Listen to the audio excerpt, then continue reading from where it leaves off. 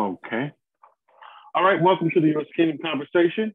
As we're logging on, we're looking forward to today's session. I'm going to turn things over quickly to Andy so he can lead us in our time together today. So thank you. Andy, the mic is yours. Thank you.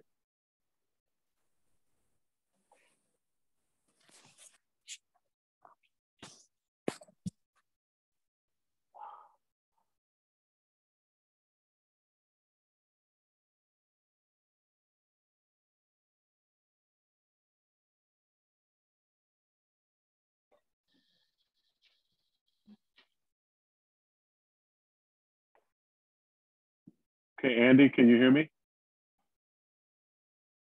The mic is yours if you're available there.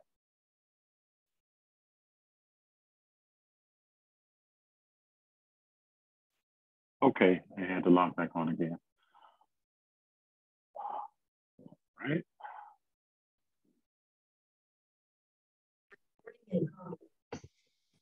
Hi guys, forgive me again. This thing seems to give up a little bother the moment I log in, but good to have all of you on today. Let me see who's on there. Let me give a quick hello and hi to anybody who I need to say a quick hello to. Bruce Tuttle, good to see you, man. What's happening, my man, Mr. Bruce? I see you on the call there, Bruce. How's happening, man? All good here in sunny California. Looking forward to receiving a blessing today. Excellent, man. Excellent, excellent. Okay, people are jumping on, so let's give them a little time to kind of chime in. But let me kind of open up my presentation today. Very, very brief, not a very extensive presentation. Just a matter of giving context to today's meeting and going forward. Let me kind of get this done. Excuse me a second. What's going on here, man? Okay, there we go. So I'm going to share my screen. Oh, it's doing it again, man. Sorry, guys. This thing is constantly giving me problems. It's going again. I'll have to log out. Please forgive me. I have to log out and come back in. Something is wrong with this whole operation. So please forgive me. Kelvin, hold the talk for a while. Okay. All right. Again, welcome to those of you who, Bruce, it's good seeing you. I haven't seen you in a while. There's others steady logging on here. Good morning, good afternoon, good night. We have some special guests from out of West Africa as well who have joined us. Welcome to you. Good to have you on. And this is going to be an exciting time of sharing and coming together. So I think we have Anderson just about here to log on. Okay. Okay, I need to get the right to share my screen. You got it. You got it. Uh-huh. All right. Screen sharing. Forgive me, guys. I don't know what's going on with that. It seems to be. I'll try to find out the reason for that problem that we have every week. I think we're good. You're on. Okay, good. Can you all see me? Can you see my screen? Yes. Yes. Good. All right, guys. Let me welcome all of you to the conversation this afternoon. And I guess more persons will be logging in as we go forward today and in the weeks to come. Over the last couple months, we know that this meeting started primarily as a focused meeting for a group in LA. It was first of all called an LA conversation, LA Kingdom Conversation. Then we expanded that to all of the US. And then we shifted it not too long ago for it to be a global conversation. And we've been constantly saying that we want to kind of rejig the format as best as we can. And so what I want to do today is to kind of identify some of the basic formats that we utilize on this particular platform so that we could be able to bring maximum value to you.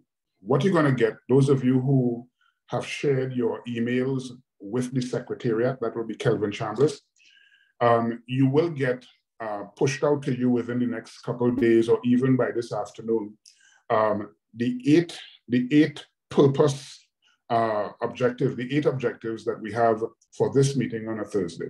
There are 8 objectives that we've identified, We're going to push that out to you. And the reason why we're going to get it in your hands is so that you could have it, number one, and then we could then expand on it or clarify it for you. So you will have the 8 objectives that we have identified for this Thursday meeting pushed out to you later today. And then we would maybe next week spend some time to quickly look at it and then get into the meeting as follows. So let me talk about what we're going for here. You've constantly heard us talk about the need for us to dispense of the talk shop model. The talk shop model is the model that we've grown accustomed to in Christianity. You know, a preacher comes, he screams at you, you sit down, whether you agree, you disagree, whether you understand or you don't understand, you just sit there and receive, or rather, and listen, and then you walk away. It used to be worse back in the day, in the 1500s. Martin Luther fought against an extreme talk shop model where the church was literally being spoken to in a language that they did not understand. But people have grown so accustomed to just kind of sitting in this monastic mode, shaking their heads and going through a religious disposition, whether they understand or don't understand. We've tried to tweak it and amend it, but there is the need for us to kind of move past the talk shop model. Now, we can easily find ourselves putting a little gloss on what has always been done, but at the same time, what has constantly yielded no results. In other words, we could maintain a talk shop model with a little gloss, a little interaction, a little small talk, a little opening up for people's comments and commentaries, and give people options to kind of disagree. There's a little gloss on what we've always done, but let's face it, that model has never worked for the past 2,000 years. Or we could find ourselves doing what I call the retronym dance. The retronym dance is where we find a fanciful way of doing what we've always done by calling it a name that we've never had before. So today, a lot of organizations are no longer using the word networks. They use other fanciful terms, but deep in the inside, it is still a network. It is denominational, it is cultic, it is extreme. And so that's what I call the retronym dance. We just put a new label on an old practice, and we assume that the new fanciful label represents a change in the whole operation. That we won't do. In other words, we could easily say, well, let's have a little collaborative talk. And at the same time, we are still incorporating a more of the talk shop platform. That is what the Bible describes as putting new wine in an old skin. In other words, systems are important because systems can do one of two things. Either it contaminates the content or it contributes to leakage of the content, because you put new wine in old wineskin, the new wine will burst the skin, therein you have leakage. You can have real good content, but if the structure is inadequate, then you can easily compromise the content or result in massive leakage. And so we must be concerned about either the compromising of the content or the leakage of the content. And so we have to be constantly amending the systems and formats and structures that we utilize. And so today, I want to identify some of the things that we want to do. So we want to explore 3 perspectives. Now, let me clearly say, while we introduce 3 perspectives, the objectives are very important. These perspectives are not designed to add, these perspectives are designed, rather, that word not should not be there. These perspectives are designed to add some flavor and color to what can easily become a monotonous bore. So if you do the same thing all the time, it could easily become a monotonous bore. So please remove that word not. So these perspectives are designed to add some flavor and some color to what can easily become a monotonous bore. However, at the heart of what we are seeking to do, at the heart of our efforts, is an attempt on our part to see what we can do to bring greater value to everyone who joins this call. This is what we want. At the end of the day, we are not amending things only to give it a little color, only to say, well, we're doing things a little differently. We are really trying to explore ways by which we can get maximum value to every person who joins this call. How can we maximize the 2 hours that we spend together? How can we bring content, not just content, but provide a sphere or a world for you to really step into the best version of yourself? And so this is at the heart of what we are trying to do. Now, we may not do it perfectly every single time. I'm sure some of you on this call may come up with better ideas, and so we welcome your ideas. We welcome your ideas. And so what we want is to bring maximum value. We are absolutely deadly committed to the empowerment of all and the activation of all. And so whatever we do, whatever amendment, whatever tweaking, whatever addition, whatever new systems we put in place, those last 2 bullets are critically important. Those last 2 bullets will identify what we are attempting to do. What we really want is how can we bring maximum value to every person who logs into this call. We are deadly committed to the empowerment of all and the activation of all. As you see in the little tagline, in that blue ribbon to the bottom, that's an important ribbon. It basically says the committee of the whole room. What we want is every single person, from the least of us to the greatest of us, standing in the fullness of what God has ordained for us. And so we are only making a small contribution. 2 hours once a week on a Thursday is a small contribution towards you standing in the fullness of what God has ordained for you. So let's identify these three platforms that we want to utilize. One, we'll use something called Tutorial Thursdays. Tutorial Thursdays. There's a lot of what we do at the moment. The concept of a tutorial in university is where a professor or a lecturer comes with a specific topic to speak to his class or his audience, and then he provides opportunity for his class or his students or his audience to kind of engage him. That level of engagement would involve areas of disagreement. They are free to disagree. It will involve areas of expanding some of the ideas. It will involve areas of seeking further clarity. And so we are utilizing, we are designating our Thursdays, one of the format that we utilize, what we call the Tutorial Thursdays. What do we want to do here? This is the accustomed model, the accustomed deep dive format where we will use members of the core team.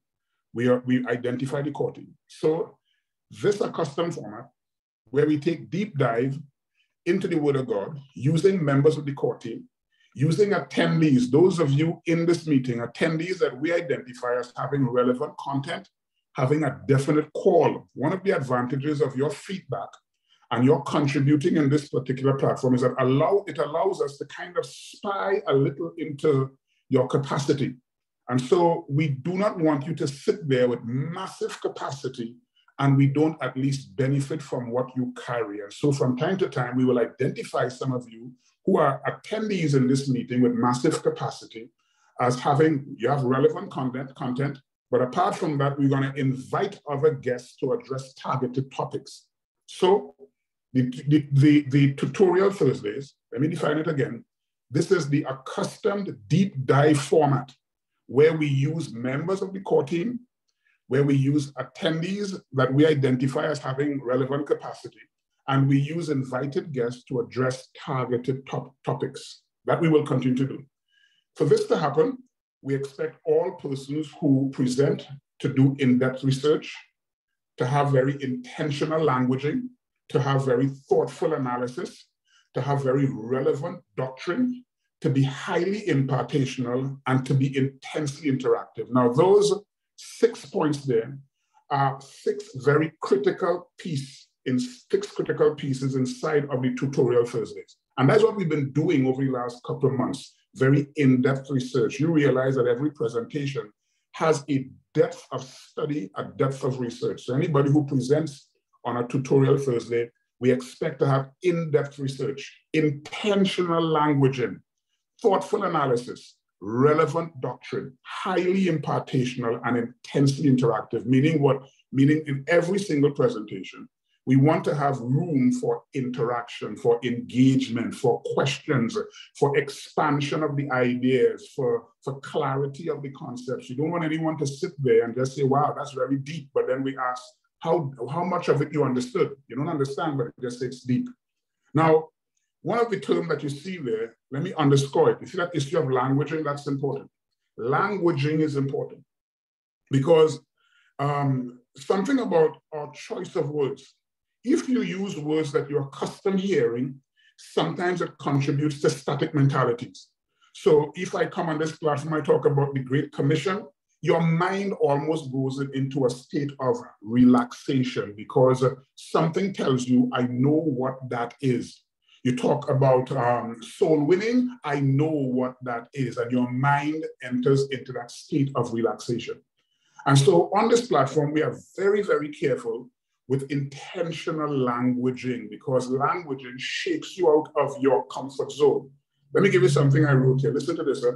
Words, very important principle. Words carve out the world into distinguishable and digestible pieces, rendering it comprehensible. That's what words do. Words has the ability to take a complex thing, break it into small parts, and make it distinguishable and digestible. Then it allows us to cognitively engage with those pieces that were once unrecognizable. Now that's a quote that's important for you to get because it speaks into why we use certain types of words, because we don't want your mind to collapse into a state of ease where you're not thinking. Sometimes we deliberately introduce certain types of vocabulary in order to force you to think differently, number one, but at the same time, it is the best language we could possibly find in order to carve out this complex world called the kingdom and make it digestible and distinguishable and comprehensible, that you could see it and understand it. Words do that. Words do that. The second platform that we want to utilize, second platform, number one, we said the tutorial Thursday. The second one is, sorry, the format is wrong because the graphic should have come in first, but who cares? This would be what we call the line. Let me go down and then we're going to get back to it. It's called the line. I told you last week what liming is. Liming is a term that we use in Trinidad that was introduced to our culture in the days when all these European sailors would be coming to the Caribbean. In those days, they discovered our Caribbean rum. And so the sailors would be on the boat drinking rum and lime, and they would not be very productive. And so in order to get some level of productivity from the sailors, the captain said he will designate 1 hour where they could drink their rum and lime, and that 1 hour was called liming. So you could lime, you could drink your rum and lime, and it has become a part of Trinidad culture. It is so much a part of our culture that Trinidad is one of those very affable, very friendly, very spontaneous, ready to have a small talk kind of environment. For example, I could be cutting my lawn on a Saturday morning, and somebody just randomly passes by and say, "Hi, Anderson," and that becomes a line. Lawn, no longer cutting. You basically turn on the barbecue pit and you have a drink, you have a meal, and what started off as me cutting lawn turns out into an all-day lime. That's part of our Trinidad culture. It's not that way in every other nation. In Barbados, you can't spontaneously jump on someone and have a lime. In Barbados, you have to call and confirm you're coming in advance. Now, this is what the lime would look like. The lime is an unrehearsed interaction. Let me back up so you could see clearly, sorry. The lime is an unrehearsed interaction with persons or a person, and it's intended to achieve certain objectives. An unrehearsed interaction. Nobody, you don't go there with having your notes, unrehearsed interaction with a person or persons intended to produce certain objectives. These are the objectives. One, to give us a wide-eyed view into what really characterizes a person. So you see certain people with their slant of mind, their perspective of the kingdom, their perspective of faith, a certain type of drive and energy. And you want to know, well, what drives them, what makes them who they are. So these liming sessions are designed for us to take a deep dive into a person's life and give us a wide-eyed view into what characterizes that person. It is intended to extract value from their story, because it's not just a person telling us about themselves, but ultimately you want to be able to take value from their story. All of us are engaged in a process of our own. And sometimes you need a little nudge of encouragement. And sometimes that encouragement is hearing something inside of another man's process that speaks strongly to your own personal journey. And so when you have this line, what we want is to provide you with value so that you could extract value from that story. What is the objective? You want to identify life patterns from that person or those persons' discoveries. Identify life patterns from their competencies. Identify life patterns from their stumbles, even their mistakes. Identify life patterns from their very life, their response to life, how they deal with life, all of the complex layers of life. And so when you have a line and you bring a person on the line to have a talk, these are some of the things that you want to walk away with. You want to get a wide-eyed view into what really characterizes this person, what characterizes the way he built his church, the way he built his ministry, what contributes to his travel. He travels around the world. He builds ministry in different parts of the world. He has a very social, he's a very empathetic kind of person. What makes him that way? Extract value from their story and identify life patterns from their discoveries, what they discovered. Identify patterns in their competence, identify patterns in their mistakes, identify patterns in their response to life. I have an ellipsis at the end because there's so many other areas that you could draw from. And so that's called the line. And I'm using Trinidad, almost like Trinidad parlance there, because in Trinidad, most Trinidadians don't pronounce their THs. So in Trinidad, you say the line, that's very unusual. Most people say the line. So where you going today? I'm going down by the croppers. I'm going down by the croppers. Not like I'm going by the croppers. When somebody uses their THs like that, it means that person is either very intelligent or very deliberate in putting their THs together. So in Trinidad, you'll hardly say the line, they say the line, the line. So it would be nice to hear some of you try to capture that. So Kelvin, Chambliss, let me see if you could get the line. Let me see the line. You hear. Let me hear. The it. line. The line. The line. Let me get an English voice inside of there. Is there an Englishman in the house who would be willing to attempt the line? Who is there? Who's an Englishman in the house? Anyone in there who want to attempt that? An Englishman? There's no Englishman in the house? The line. The line, excellent. All right, the last format that we want to deal with. No, this is a quote. This is a quote. Sorry, I'm kind of jumping ahead of myself. This is an important point. Looking at examining a person's life. This is a statement from Atticus Finch from To Kill a Mockingbird. You never really understand a person until you consider things from his point of view, until you climb into his skin and walk around it. So some of you think you know me, but you only know me at a certain level because you have never walked in my shoes. You've never climbed into my skin. There are certain things that makes me who I am. There are certain experiences that makes me who I am. There are certain perspectives that have formed my entire existence. And so what we want to do in The Line is to provide you with an opportunity to climb into a person's skin for a moment. And so you can walk away with value. Listen to this I wrote here. A person's skin is the prevailing circumstances and the labyrinth of past, immediate, and real life, real-time situations that create a series of multiple realities through which that person had and has to navigate. That gives you, the observer, an appreciation for and a greater understanding of that person. The moment you begin to really kind of remove the layers of a person's life and begin to see what happens beneath the hood, you suddenly have a wow moment. Oh, that is why he is like that. That is why he thinks the way he does. That is why there's a certain level of passion in a certain area. That is why. And so The Line is providing you with an opportunity to jump into a person's skin for a few minutes to see what's happening inside of them. The third format that we want to utilize on this platform is what we call a Pack Thursday, PAC, Pack Thursday. Pack basically speaks to practicums, activation, and case studies. Now, this one may require some complexity.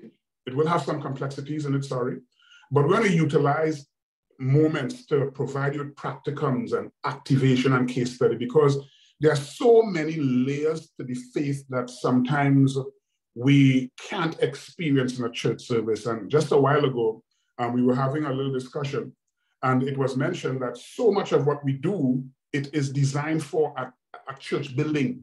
It is designed for a church service, and it's not designed for life. The kingdom is not designed for us to hide away in a building. It is not designed for activities we perform in a church service. It is designed for life. And so what we want in our Pack Thursdays is to really pack the meeting or pack a session with practicums, activation, and case studies. And this also has specific objectives. One, we want to provide what I call simulating situations. Simulating situations. You know, when a pilot has to learn to fly a plane, he doesn't jump into the plane the first day he flies. He goes into a simulator. And so all of the experiences, the situations, the turbulence, the experience, all of that in a simulator. And so our Pack Thursdays are designed to provide you with simulating situations and circumstances in order to arm you with what I call ninja-type anticipation in a real-life situation. In other words, if you have to prophesy, how do you live in a state of activation? What are some of the basic techniques that you have to understand to hear the voice of God? What does the voice of God sound like? How do you switch that on? How do you manage a situation in your church? Let's assume that the majority of your young people, they have no interest in God. They come there because their mother sent them or their father sent them. How do you deal with a complex teenager? These are real life situations that we have to deal with. How do you deal with a drug addict? How do you manage those circumstances? And so apart from just giving you information, we have to create real life situations, simulation situations, and circumstances in order to arm you with ninja type anticipation and real life situations. What is the objective of the practicum or the Pack sessions? It is designed to stir and awaken the spirit, not just your mind, in order to respond to life more profoundly. And so sometimes in these Pack Thursdays, we may have just prayer. We may have maybe about an hour of just intense prayer, these things we need to do. We may have intense moments of just dealing with matters and dealing with situations in all kinds of different ways, all right? So these are the three formats that we're introducing to you to. Number one is the tutorial Thursdays. Number two is the Pack Thursdays. And number three is D-line. And so today, we're gonna have another line. So we're having a line. And so anybody have a comment or question before we jump into today's line? We're having a line today. We line in. Any comments, questions, feedback? If there's none, then let's get into this. I'm gonna take off that screen and let's get into this line. Today we have Dave Cropper. Dave Cropper is a friend, a brother, a colleague. Cropper, you on? You there? Cropper, I'm here. You're there, Mr. Cropper. Hey. We line in. Welcome to the line. Thanks, man. We line in today. I don't know. I mean, you travel all over the world, so I don't even know if you could still say that Trini thing called the lime. Maybe you might say the lime or something of the sort. Oh, the lime. It's the lime. Right now, we're down in the lime. In the lime, right. That is a pure Trini right there. Guys, let me introduce all of you to Cropper, Dave Cropper.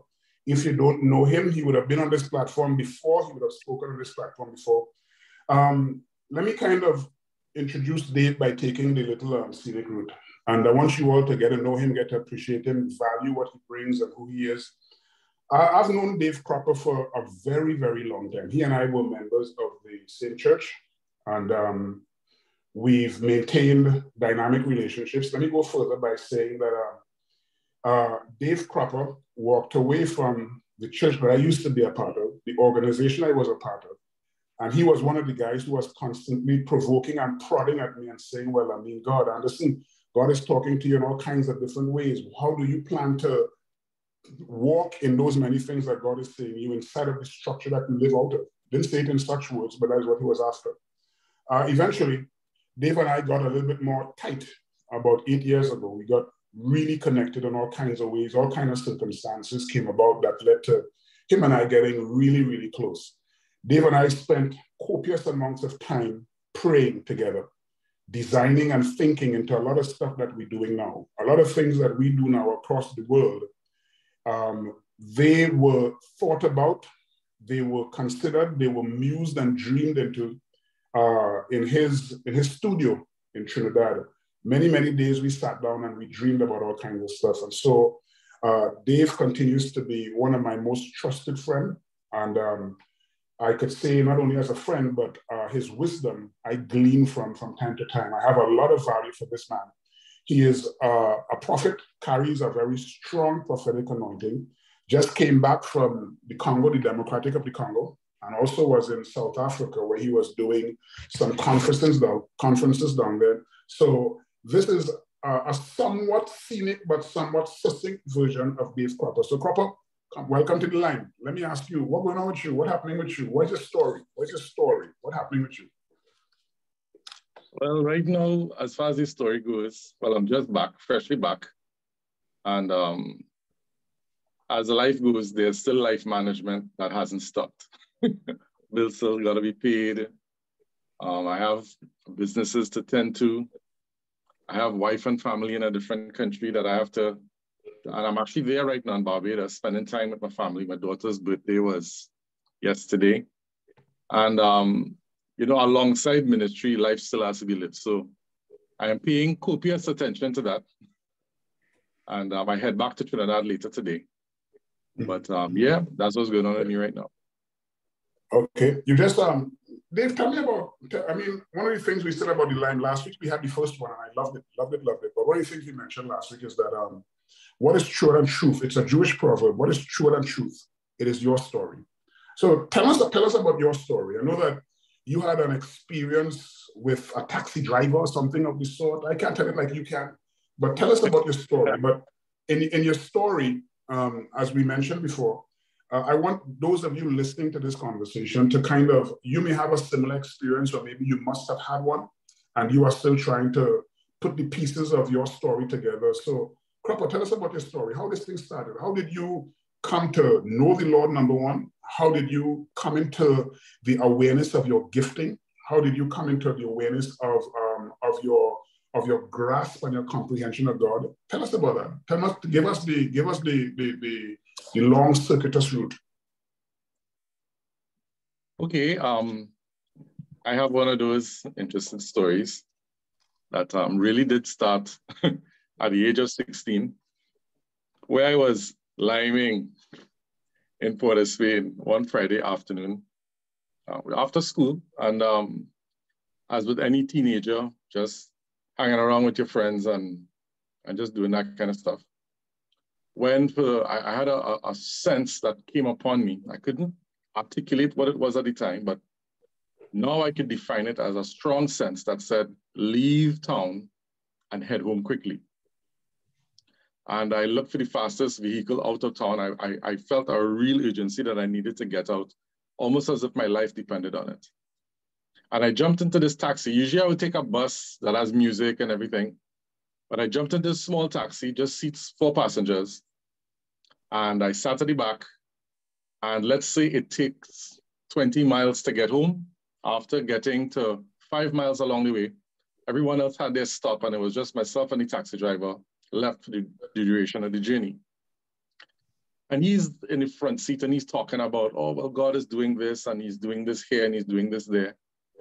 And at the age of 16, I started to challenge him. I was like, you know, how do you know that God is real? What's your proof? You know, how can you tell the authenticity of the Bible? This was written by men. These are stories that guys put together. And I challenged the guy at no end with my 16-year-old vigor. And along the way, he said these 5 words. He said, let me tell you something. And with those 5 words, the entire atmosphere in the car changed. I was properly freaked out. Like every pore in my body was raised. And then he began a discourse in telling me, I have been here where you were, and they tried to take my life. You have received this instruction when you were in this location. You've received that when you were in that location. And he began to recall to me instances of him being in places that I was, and I had no knowledge of his presence. That properly freaked me out. And then he told me, I have a message for you. And the message was, I said, what's the message? He said, I have a message for you, which is, the Father wants you to come to him. I said, that's it? He said, yeah, that's it. That's the message. So he dropped me to my house. I asked him for his contact details. He handed me a card with some information on it. I went inside and I prayed for the first time. And I said, all right, Father, God, whoever you are, if you are God and you are who you say you are, then you have the ability or the capacity to make yourself known without confusion. If you could create man and build a whole planet, then a self-revealing is nothing for you. I said, okay, if you are God, you reveal yourself to me. That was the end of my prayer, and I went my way. 3 weeks after, I was heading out to go on Lime again, started on the junction. And the same car that he was in drove past the corner, but he didn't stop. He didn't stop. He just stuck his head out of the car and he looked at me, and the guy looked straight into my soul. And when he was staring at me, I felt a huge guilt and very, very troubled that I didn't follow up on the instruction that I received. So I went back home and I started to read the Bible. And when I opened the pages of the book for the first time, the thing just began to make sense. I began to understand scripture. I began to hear the voice of God talking to me. I would have questions and I would be directed where to read and how to understand scripture accurately. And this was something that happened by myself. There was no one there. There was no coach. There was no pastor. There was no church. It was just me and God. And I started to really learn about who God is just by my time spent in interacting with the Word. That led to me meeting other friends along the way. And on one particular occasion, one of the guys that I knew, he said, listen, you have to be baptized and you have to be filled with the Holy Spirit. I was like, filled with the Holy Spirit? What was that? He said, well, you can read about it, talking about speaking in tongues. I was like, that weird thing that you all do? Nah, man, I real good. But on this particular evening, he visited me and I couldn't pray at home as a child.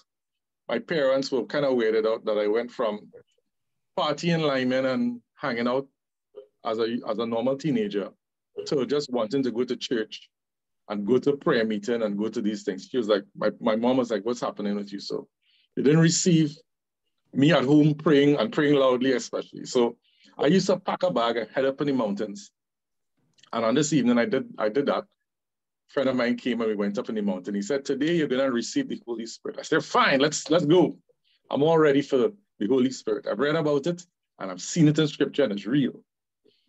And as he said, just close your eyes and begin to talk to God and ask him, come into my life, fill me with your Holy Spirit. And as I began to do that, this is me up in a mountain. It's looking like 6:30, 7 o'clock at night.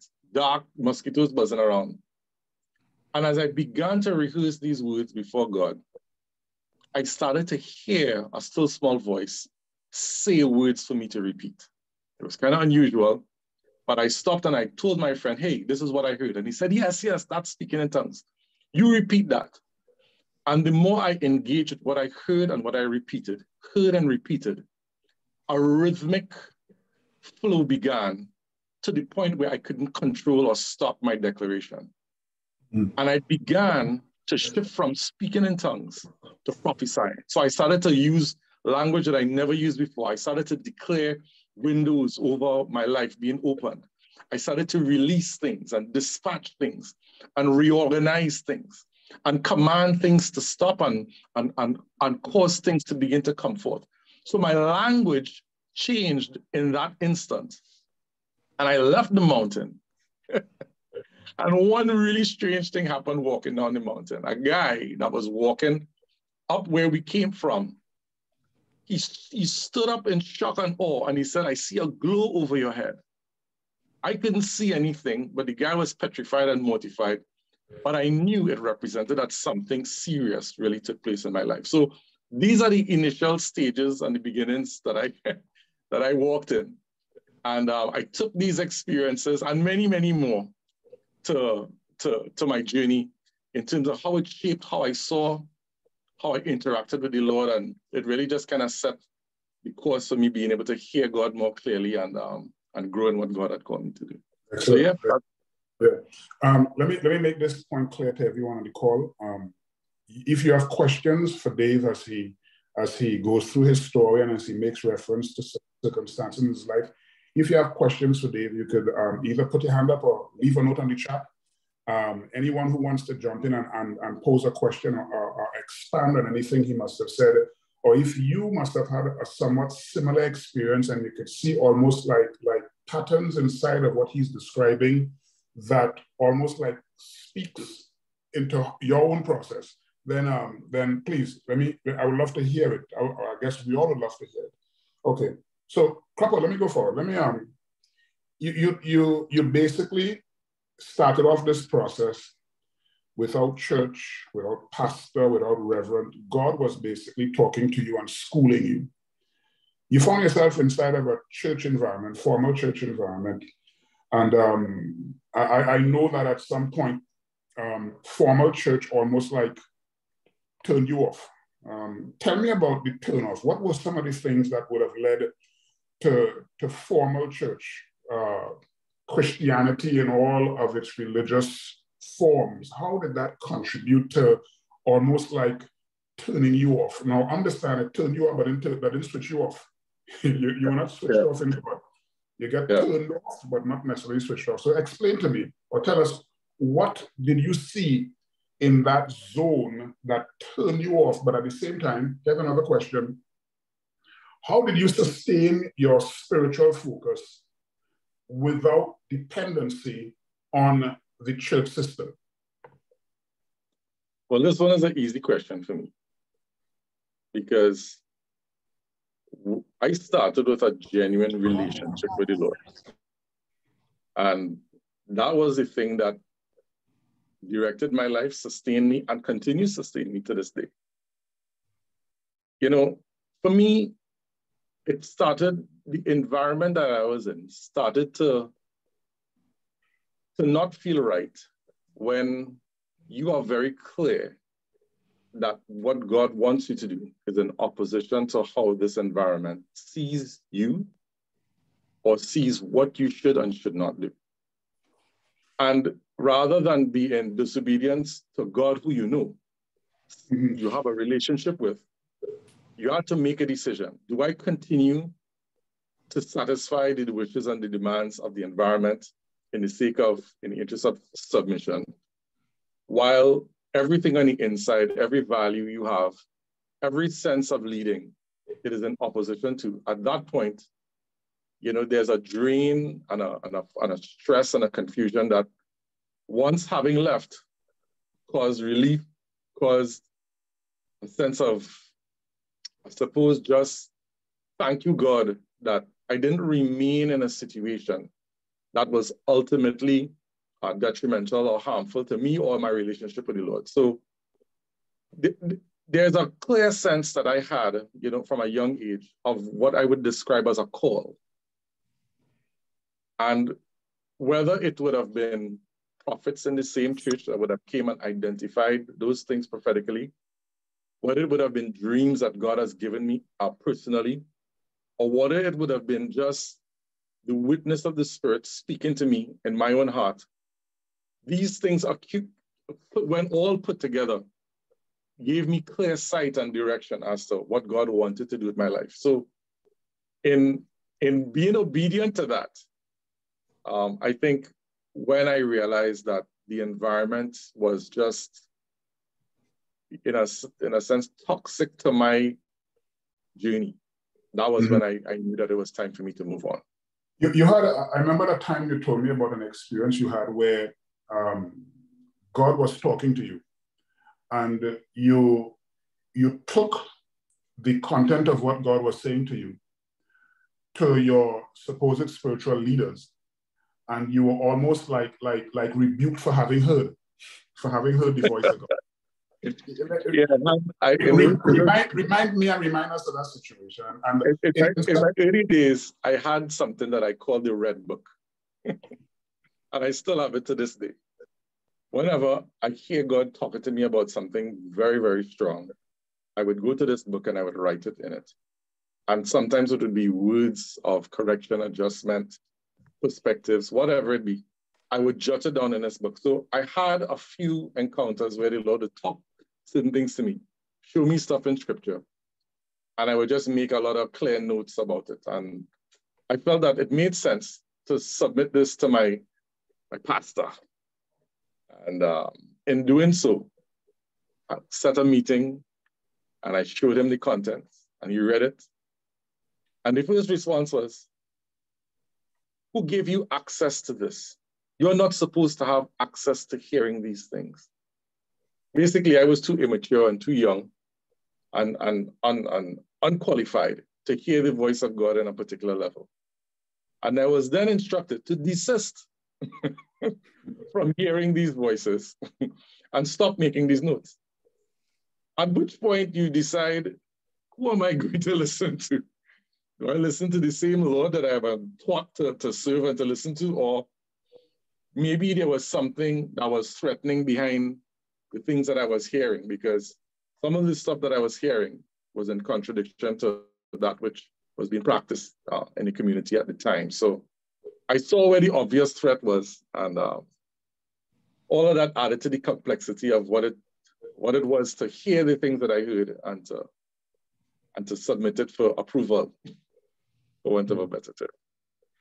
It has so much inside of that I guess quite a number of persons on this call must have had similar experiences. And if at all, a person is not almost like certain that God did in fact speak to them, they can easily become muted because spiritual leadership, as it were, almost like deem their hearing as an illegitimate activity. And in that regard, I guess there are so many emerging prophets who are no longer prophets and have never emerged simply because their light has been stuffed out, as it were. They were almost like silenced, and they were never given the opportunity to allow the embers or the early flames of their gifting. No one really took the time to fan those flames so that they could step into the fullness of their purpose. Now, let me ask you, Cropper, speak to that. I mean, how does, imagine I am going through a situation like that, where I go to my spiritual leaders and I am almost like silenced. What is the protocol? What is the good behavior? What is the good manner? Because I know that what you are describing was early days of your process. You didn't pick up and run in the opposite direction the moment you were told that you had no right to hear that. What were the protocols? What were the attitudes? What were the mentalities? What were the behavioral norms that you incorporated that allowed you to remain loyal, remain faithful to the community, as it were, but equally remain faithful to God? What did you utilize? What did you understand there? Well, for me, I began to see, just based on the principle of just being faithful, that there are two things that work alongside: God's faithfulness to us and our faithfulness to him. And while I felt the call of God and I heard God in a unique way, and I had all these experiences, plenty more experiences, spiritual encounters and all kind of stuff that was happening, I wasn't, for some reason, I had my frustrations, but I had a deep sense of recognition that God was faithful to me. I rationalized in my heart that I would not have gone through all that I've gone through, called out of the world, my life reset and configured to suit his design, for God to then totally fail me at the time when direction and opportunity was needed. So what happened to me? was that I grew in the realm of business. And for me, I began to understand that the obedience to whatever God calls you to do, that to me is where my training was. My training was in having a capacity in business, being faithful in that, applying myself, and seeing the growth and success that came with learning to hear God in business, learning to negotiate contracts and believe God for successful negotiation, to build teams and to do things like that. So my development process may not have been in a seminary, but it was out there in the real world where I learned to trust God in everything. I trust God in marriage. I trust God in raising children. It became a walk of practicality for me rather than being raised up by another man of God that was, that had earmarked me and gave me all of this stuff. My development didn't take place that way. My development was staying true to the fact that my time with the Lord was not compromised. In some seasons, I would hear God more, and some seasons I would hear God less. But in the seasons where I heard God less, it didn't mean that he was not faithful. Because I might hear God talking out of the book of Jeremiah one day, and then I might see him watching a movie, and something might drop in my spirit. And what I was learning was how to hear God out of just living life. So it was never a one-dimensional type of process where I would only hear God when I'm studying my Bible or anything like that, or when I'm in prayer. I would learn to hear the voice of God throughout, whether it be listening to some old message, or one of the people that I used to spend time listening to was Miles Monroe. So there were, even when I was outside of the walls of the church to say, there were certain voices that helped to craft and minister to me, whether it be books that I've read or messages that I've listened to. I always kept my ears in an environment where I was not just drinking out of my own jug of Moby, for want of a better term. I was always trying to measure what I heard against what other established voices were hearing at the time. And that's one of the things that kept me balanced, rather than just thinking, I'm hearing by myself, so I don't need. In fact, it meant to me that I needed to connect more. So my posture was always connect to the body. Let iron sharpen iron.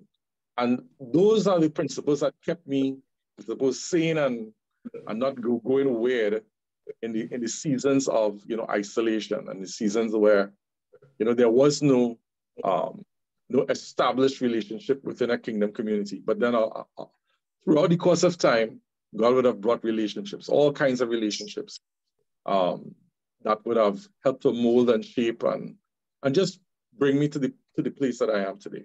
Good. Those of you listening to this, all of you on this call, two things I want to kind of make clear to you. One is that we on this platform would not encourage any form of rebellion.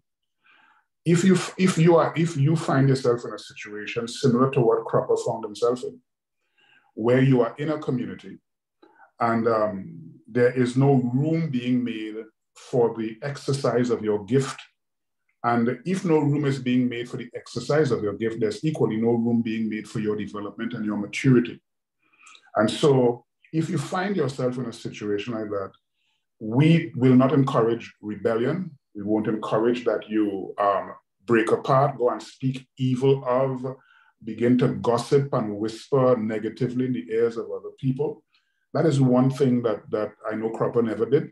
And the second thing is, if you're a leader here and you have a young Dave Cropper in your community who's coming to you about having heard the voice of God and having experienced almost like the direction of God, it's like Samuel coming to Eli and saying, God is talking to me. How do I deal with that? Then I don't want you to feel intimidated by the emergence of ministries around you. I mean, if at all you find a sense of intimidation, check your heart.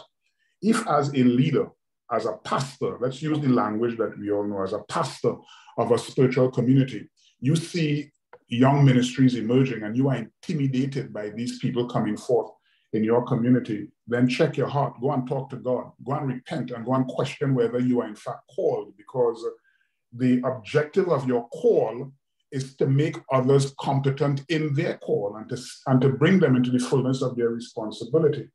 And if you don't feel that you are competent within yourself to help a person who has all of these desires for God and summons from the Lord, then look among your relationships and see how you can facilitate the development of an individual where you feel that you are not fully qualified to assist them. But silencing and just dismissing individuals like that is not in the best interest of correct building. It's not in the best interest of really developing people. Someone had their hand up. Lillian, you had your hand up earlier. Sorry for ignoring you. You had your hand up. Let me ask you to pose your question or comment. Lillian out of Liberia. Are you hearing me? Yeah, thank you. How are you? Hi, everybody. It's really interesting how, Dave, your story just really tracks with mine in many ways, because that is really how I came up in the Lord, and in just being able to hear his voice and just following him foot to foot, whether it was sort of in ministry or just kind of in church, and then in the work. And the response I would get at times was a little bit sort of opposite to the response you got, because what I heard you say that your pastor said to you, it almost registers to me as an affirmation of your gift and your, and an affirmation of the accuracy of your ability to hear. And it was kind of like he was telling you, like, you're hearing from God. Why are you hearing from God? Whereas for me, it was always, that can't be God. Why is it that you're working with these people and in this corrupt government system? That can't be God. And why are you working such long hours? God gave you a job, and so now that God has given you a job, you've forgotten about him. You're not in church every day. You're not in church 24/7. You're not doing this, that, and the other with us. And so it's, sorry about the ambient noise behind me. It really was a very confusing time, but because, like you said, because I knew that, okay, when he tells me to do this and I do it, it works out and he sort of, produces an outsized result that brings him glory, and people are praising him because I'm there. When he tells me not to do something and it's an emergency or it's an urgent thing, and he tells me, like, don't do this, it turns out that we're overtaken by events, and I wouldn't have needed to do it anyway, and I would have wasted my time. And so it gave me a lot of confidence that, okay, God is the boss. Whatever the minister says, it doesn't matter what he wants, because when the Holy Spirit leads me to do something, that's what I'm going to do, because he's the real boss. And then when I do what he wants me to do, everything works out far better than it would have. So there was a comfort there. At the same time, when the Lord finally, told me, I need you to leave this church, the question I had for him was, do you know what Mother so-and-so will do to me if I don't show up to church next Sunday, and if I don't show up, to sing in the choir next Sunday? And the question he had for me in response was, do you belong to me or do you belong to her? And so it was, for me, it wasn't even sort of like hard to keep submitting. It was more that it was hard to walk away, because I felt like I would be betraying an entity by following God. Mm-hmm. But he made it happen. He made it happen in his own way, because he does know how to extricate you from these situations as he sees fit. Excellent. Let me jump on this. Let me jump on another issue here. Most people are of the opinion that the shaping and the development for ministry happens within a very confined kind of environment, where you have to be reading the Bible every single day, and you have to pray for 15 hours a day, and you have to be inside of the four walls of the church. Your life wasn't like that, huh?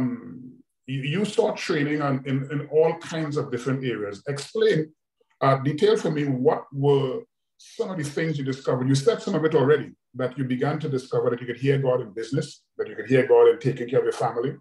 But you imagine you're talking to a couple people just like yourself at the age of 18 who are trying to discover their ways, and they feel as though, well, they have to be almost like in a straitjacket in a Christian environment and a church environment for them to really step into the broad vistas of their call.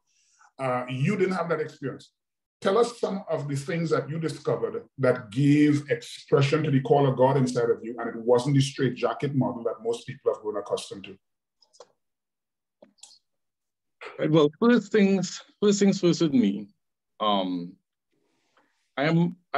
I use, or I see, the Word of God, or Logos, as being the foundation of everything that identifies or confirms God's word to me.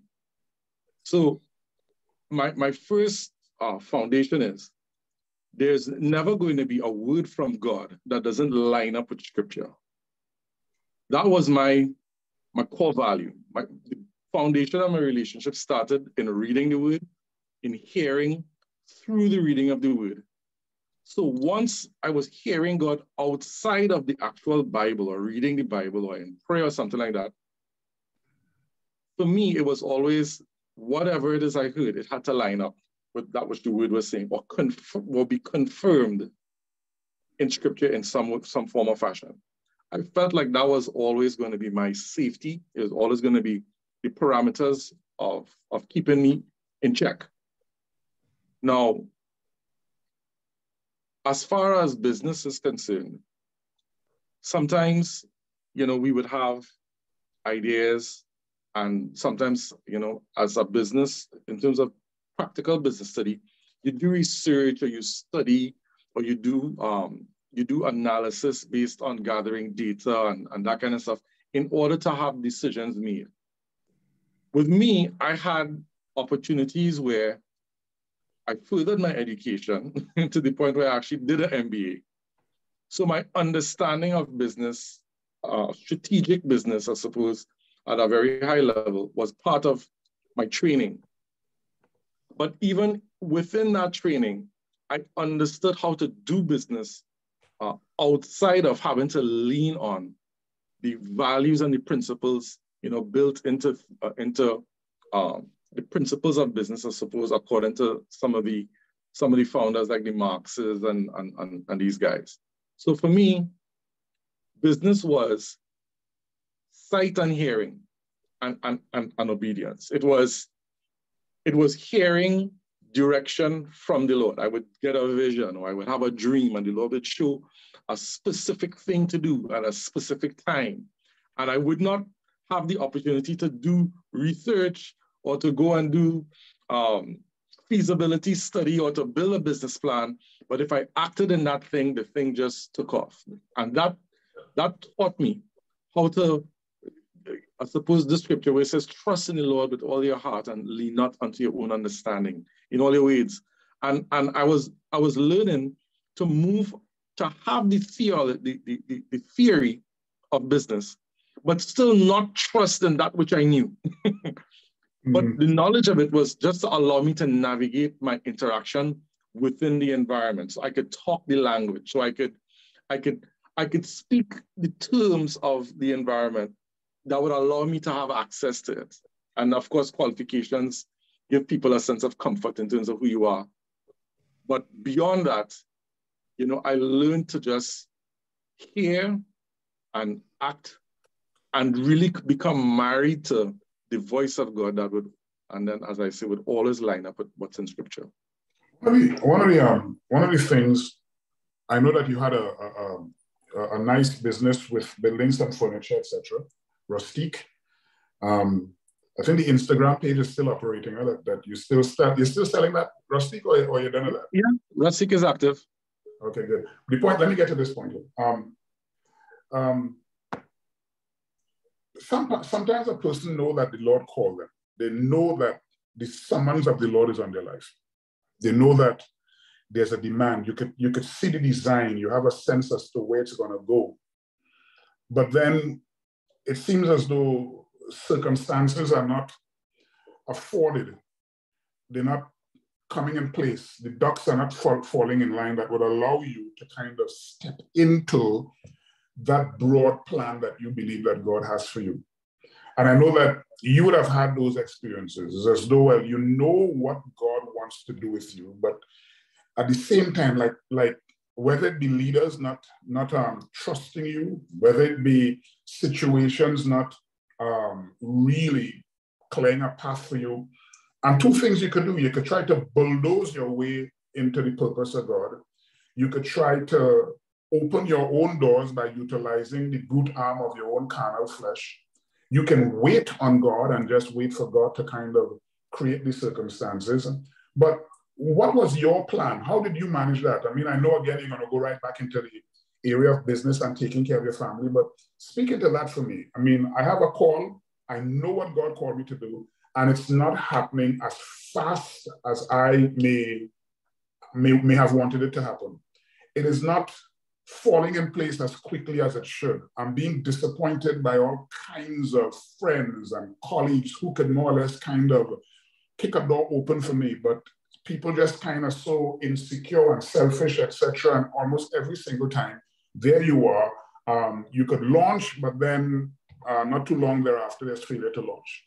Explain to me and explain to all of us, how do you manage moments like those in terms of taking forward the purpose of God in your life in that situation?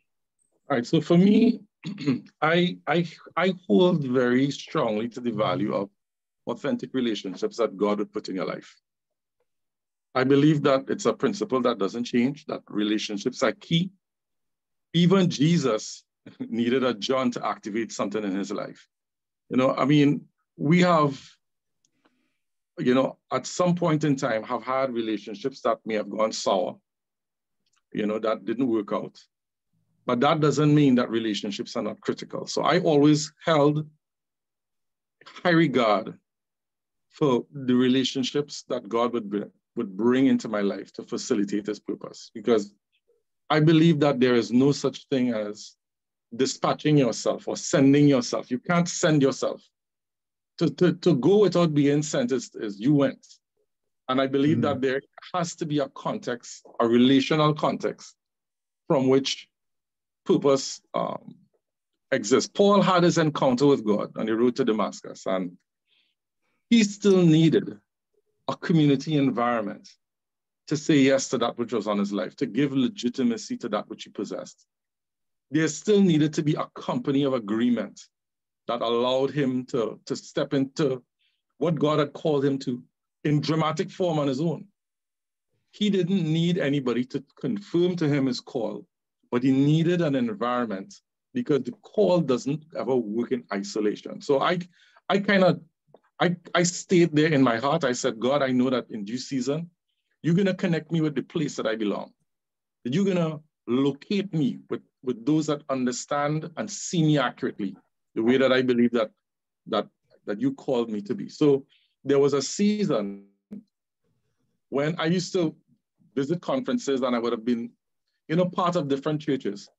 And along the way, I would always get prophetic direction. There's something about me being in a conference that somebody would call me out and say, I hear the Lord saying this about you. And those experiences, you know, while not being as established as I would have wanted to be, kept me clear in my sight of the fact that God sees me exactly where I am.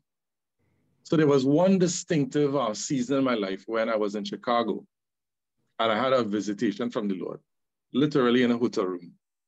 And in that visitation, the Lord literally came, the presence of the Lord was in the room, and spoke to me, gave me clear instructions. And at the end of that encounter, my body was literally covered in gold dust. So I didn't understand what that was, but I knew that God had visited me that day. And that encounter, I said, all right, God, in the conference, they were saying, you need to go back and start a ministry. You need to go and start a work. I was like, well, God, I'm not going to start anything by myself because I don't believe that that's how it works. So when I got back to Trinidad, that's when I got into my closet and I heard the Lord say, you need to connect with Anderson Williams. So Anderson is part of my story in terms of God switching on certain things in my life.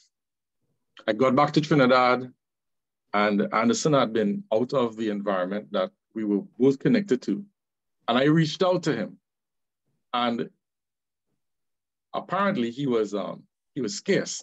I didn't know how scarce he was. He wasn't answering his phone, but because we stayed in contact via email, I sent him an email. I said, listen, God just spoke to me. I need to be connected to you. And to me, being true to these simple principles of relationship is key. God-ordained relationships are key to the release of that which God has for your life. There is an inheritance in the saints. As I continue to remain true to that, you know, my initial season with just reconnecting with Anderson, it may not have looked like much. It may not have looked public. It may not have looked like anything. But I knew that God had spoken to me, that Anderson was a key person in my life and continues to be even to this very day. And in the midst of our relationship, in the midst of just sharpening one another and encouraging and saying, boy, what chippiness you doing? In the midst of that normalcy of a commitment that is based on covenant. I know there's a word that people are used and abuse, but it's a biblical word. And a covenant relationship is one that goes beyond feelings, emotions, and moods. But it is a commitment based on the fact that God put you in relationship with someone. And you honor that person from a position that is not just out of your own flesh. So somewhere inside of there, I saw through our relationship, other relationships began to connect to me. People began to see me differently. You know, we eventually started off our Bible teaching session. What was BLS at the time? And we brought people together and we actually kickstarted a format of what would have looked like a non-conventional church, but really a place of sharing the word and just hearing the word of God ministered. We had an interesting first format where we have a more interactive session. And that went on for years. And throughout the formative season of trusting one clear principle, that God never builds anything in solitude. You can't build by yourself. There's no true building with you isolated by yourself. I rejected the notion that to me makes any sense. So that is where I was able to kind of become established. And that is in the way in which the ministry continues to grow this day. It is through building genuine, authentic, God-ordained relationships across the body of Christ. Not according to denominational lines, not necessarily according to theological lines, but it is broader than that. It is really just where God would knit hearts together and just a seed that, you know, inside of those relationships, God could release his purpose. I want to say clearly to all of us on the call here, I mean, when you hear Dave talk about relationships and the significance of it, he's real on that. Those are not just nice comments. That is one of the areas that I totally value in Crawford. I mean, now, even though we've had the most remarkable relationship, we spent a lot of time praying, we spent a lot of time thinking, we walked through struggles, we kind of rebuked each other, we encouraged each other, we had sharp confrontation, we had areas of disagreement. He understands some of my idiosyncrasies. I am weird. I am very, very weird. And Cropper, he says, you know what, Anderson, I know that in everything and everything, God literally connected us together.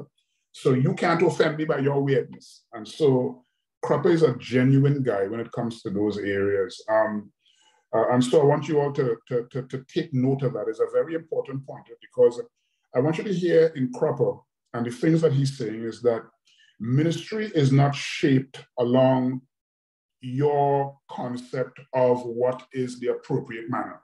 You know, somebody lay hands on you and then you go to some theological training or you go to some kind of ministry training program and you're being mentored by some prophet or pastor. God has no real formula. You know, there are some prophets that God shaped on his own, shaped them all by himself. Jeremiah was not mentored by anybody. A guy like Amos was not mentored by anybody. And so that takes me down to this particular area. We're going to shift the conversation a little bit. Now, Cropper, your gifting is like a very, very sharp prophetic anointing, very sharp prophetic gifting. I've been around a lot of prophets. I have interacted with a lot of really good, solid prophets in their day. And I could say that I have seen how your own prophetic gifting has become sharper and sharper and sharper and very, very, very pronounced in many, many areas. Tell me about the uniqueness of your own gifting and how God talks to you. How do you acknowledge the voice of God in that regard? I know also, I want to ask you to speak also into the areas of dreams, because I know you get a lot of dreams. God constantly talking to you through dreams. So talk to us about hearing the voice of God. I mean, there are other people on this platform who might be prophetic, and you don't have to be prophetic to hear the voice of God. You just have to be a believer. But speak into that a little bit in terms of your own perspective of hearing the voice of God and how that helps me in my ability to hear God. All right, so the first thing I would say about that is that for me, it is like a continued journey of trust. To say that hearing the voice of God is an easy thing would be to misguide everyone that's hearing what I'm saying. I've always felt that there's an aspect of faith that is connected to how we actually hear the voice of God. But I hear the voice of God in different ways. So I would hear through like a word. Like, let's say I pray for someone. I would hear the Lord say, give me a word, one word. And with that word comes a sense. So I might hear school, and the sense I might get is challenge, like school and challenge. So I take those two, and then I use my communication skills to explain what I sense. So I know that there's something to do with your schooling, but I sense that it may be an area of conflict. I feel that, I sense that you're not settled about which way to go in a school environment. So hearing a particular word and the sense that goes with it is usually the container that I would get in order to minister to somebody about a situation that God would want to minister. But that type of one-on-one ministry is on the minority in my life. The things that I would hear are more macro. I would usually hear macro words. I would hear things that are like for an entire community, or that would describe a season, or that would describe a sense of emphasis for a time. So those are the things that I hear more. And I would hear it sometimes where I'm going about my day, I'm minding my business, and the Lord would literally stop me and say, I need you to get a pen and I need to take note of something here. So I could even talk about like what God is talking to me about right now. So right now, I'm in John 8. And in John 8, there's an interaction that took place where the woman who was caught in adultery was brought before Jesus, and they tried to test him. And just after that interaction, they continued testing him. And he basically said, you don't know where I'm from, and you don't even know where I'm going. I come from another place. I literally have come from heaven. And the kingdom that I represent is not even of this world. And so right now, I'm looking into that scripture, and God is talking to me now about the emphasis that he wants us to begin to play to deconstruct our affinity to this local landscape and the localness of our ethnicity and our nationality, and reconnect to our heavenly identity and begin to function from our heavenly citizenship. So that is something that I see now as an emphasis. So that would form the basis of how I research, how I would speak. And if I'm in a community, the Lord would show me areas to allow that word to have a unique expression to that community, because everybody hears the word or receives the word for them at the level that they're at, and everybody's at different levels. So in a church that may be very much purpose-driven and understanding, God's mobilization and the changes that are going on in the church, they may be open to hearing a word of change and partnering with a change in the frequency of our operation or function. But a church or an environment that is a little more traditional in terms of their approach, I will take that same word and I would repackage it, to the basis of our identity, and our identity being in Christ. And Christ being seated at the right hand of the Father means that how we function and how we live is from that place. So the prophetic in me works more along the lines of not just speaking to one-on-one. That is, to me, more of a word of knowledge and a word of wisdom capacity. I could do that from time to time. And one of the things that I don't like when people come and say, give me a word. Like, yeah.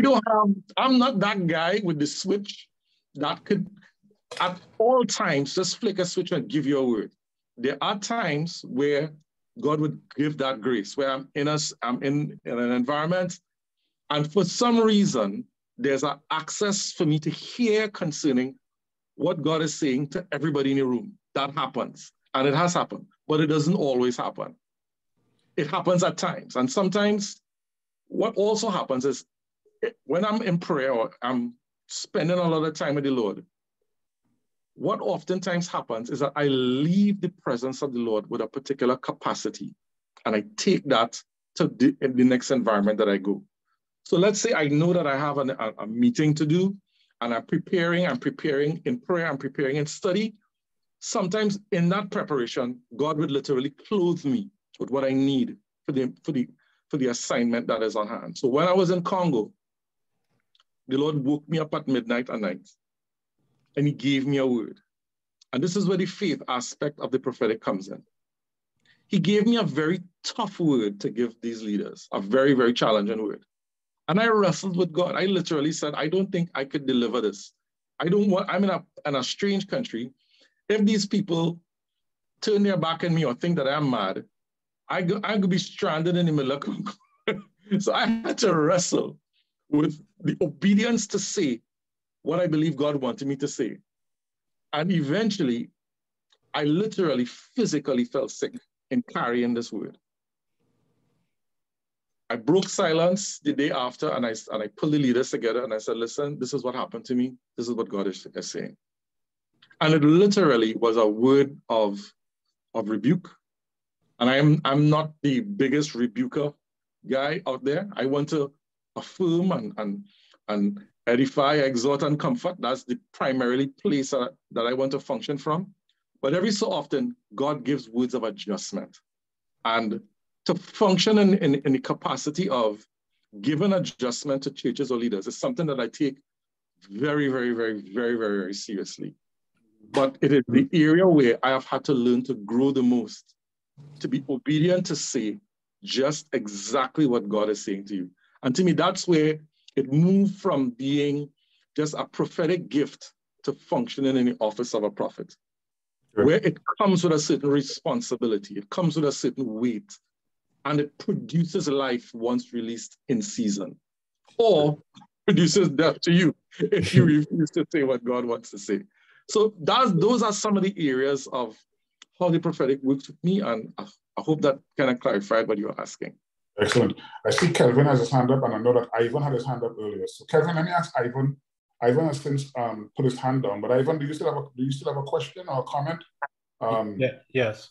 Mm-hmm. Dave, I'm curious as to how you interact with the apostolic gift, and are you currently operating with other apostles and other prophets? And then secondarily, how do you view the fivefold minister gifts in the context of elders, local elders, and how they function within a local body?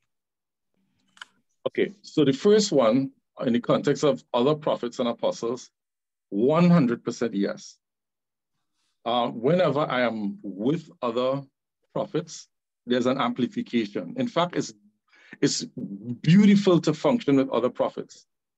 This last trip in Congo, I was with Prophet Anthony Earl. He's a senior prophet and a very seasoned man of God for that. And we operated seamlessly. I mean, it's a joy to work with another prophetic voice that, you know, even when we are hanging out, I'm finishing his sentences. And he's like, dude, you need to come out of my head. Because a lot of the times, the prophetic frequency is it's literally like a broadcast channel in the atmosphere. And if your antenna is up and you have receivers, then you can both hear the same thing. So working with other legitimate prophets, genuine prophets, is a joy for me. And there's also, even in this last trip that I did, there was an apostle in the team. And just the beauty of how a foundation was laid by the apostolic grace. And then the prophetic grace gave, you know, further direction and unique clarity to it. The harmonizing of the gifts I see as absolutely necessary. And it's something that I actually enjoy participating in a lot. The second part of the question, as it speaks to the fivefold, I believe that this is an area that God is redefining in this time, because there has been a lot of emphasis on just the office capacities of what Paul is talking about, prophets and apostles and pastors. But I think within what is traditionally called fivefold, I call it the pentagovernmental grace of Christ, which is, it's just 5 graces that can be stewarded, but also released into the wider body of Christ. So for me, the current expression of what God is speaking in where the fivefold is concerned, or the pentagovernmental graces, is really on a full equipping of the saints to begin to operate in all of these capacities, rather than it just rest on individual lives that could showcase it, but it's not transferable. This to me is really a season of transfer, is a season of, you know, real impartation. I get a lot of joy in seeing people who didn't have the ability to understand their dreams and understand their visions begin to learn how to interpret, how to hear God, how to see the symbolism that is spiritual language, that is consistent in the word of God, but then allow a maturing in our ability to edify ourselves, whether it be in teaching or whatever, every capacity that is within that structure. Excellent, excellent. Kelvin, you can shoot. Yes, thank you, Andy. And Dave, it's good to have you on. But before I give my question, I want to encourage those of you that are on for the first time to send your emails and your name and your email address in the chat to Brenda and myself. So we can get out weekly correspondence to you, and you can, you know, stay attuned to what it is we're doing here for first timers. I just wanted to remind you, send your email address, and we'll be able to keep up. All right, thank you. Dave, it's so good to have you on, man. I think I talked to you about a week ago, and you're not the man you are today. You were then. Yes. I mean, there's weight and growth and all this stuff happening, man. So good to have you on. I wanted to ask about development and training of the gift, if it's possible.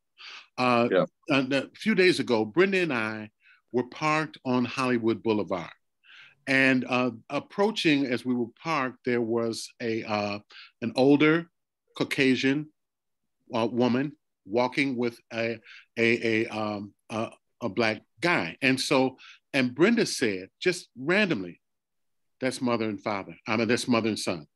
And then when she said that, they were still slowly walking toward us. I said, Brenda, I think you got a word for them. Now, when those things happen, it doesn't mean that you need to go into prophecy right away, but are those training moments, are those moments that you can explore and see if God is in that, or if something, how do you train?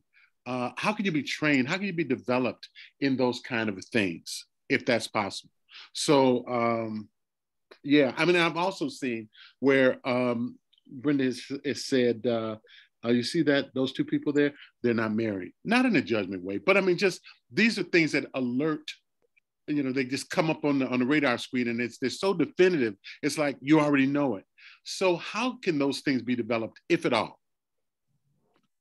I think that development is just the nature of life, as with all gifts. When I started to hear from the Lord, I didn't hear with wisdom. Let me put it that way. It's like you heard raw data, but you still have to learn how to process raw data. It's like a well. Actually, I got a prophetic word that clarified it to me very well. And it's like digging a well. When you're digging a well, you start off with tough surface at the top, dry, tough surface at the top, and you keep going down. When you get to like about 7 or 8 meters, the earth itself begins to get moist. You have found water, but it's still moist dirt. Training for me is like when you go past the ability to unearth moist dirt and you get down now to what might be a muddy puddle of water. Now, a muddy puddle of water means that you have access to liquid. Now, that liquid may be able to wet a plant, but that liquid can't be humanly consumed, which means that you still need to go deeper. And the deeper you go now in this well is where the water now begins to become clearer, but you have to be able to then get to the point where the water or the well, you cease from activity, and then the sediments in the water will settle to the bottom. So here's what training for me does. Training gets your ability to get to the bottom of the well and be still. The stillness is the place from mature functioning. A lot of the times we hear a word, but it's still muddy. It's still not perfectly clear. It has value, but the purest value is when the word is released from stillness, from the separation of your thoughts, the separation of your motives, the separation of your tendencies, or the separation of your prejudices. When we begin to hear God with these things completely out of the way, that's to me when the water is pure, it's undefiled, and it has a greater value to those that we minister to those that we serve to. But as with all things, you need to start somewhere. But while you're starting to develop in a prophetic capacity, you have the gauges along the way that tell you, I didn't quite hit it. I kind of hit it. Or within recent times, I would have seen in my own ministry where I hit it so hard that I didn't even expect it to hit that hard. That's when I know that I'm functioning from a greater level of stillness, a greater level of less of me and more of the Lord. Because every prophetic gift is still seeing in part. It's still part, the fullness of exactly what is. We know in part and we see in part. But if that part that we see in could be pure and without the sediments of our lives mixed into it, then we have a real vessel that God could use even in a more powerful way. So training brings us to that place of separation, of clarifying, of developing, so that we function from a place where we also have the ability to discern whether we hit it or we don't hit it, or if we on it or if we off it. Thank you. Welcome. Yeah, Charles, I think you guys can just shoot the questions, man. Yeah, Charles, you can go, and then after Charles, I see Joel. Yeah, Charles. All right, all good. Hey, Dave, good to hear from you, man. Hey, Chuck, good to see you, bro. Really sad that you're only in Nairobi in the airport for an hour, so we couldn't get to have our little chat.